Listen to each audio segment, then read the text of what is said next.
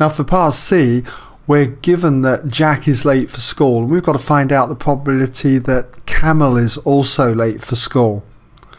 And that can be represented by this particular notation, the probability of K given J. And to do something like this, especially when it comes from a Venn diagram, we can see that we know Jack is late for school, so we know it's this probability within here, 0.1 and the 0.15, a total of 0.25.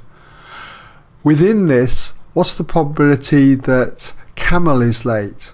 So it's going to be 0.15 compared with 0.25.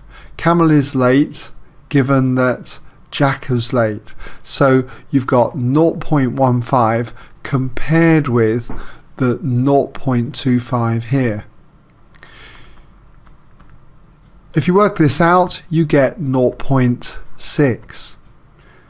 Now, if you're unsure of what I just did here, you can also just stick to the formula for conditional probability.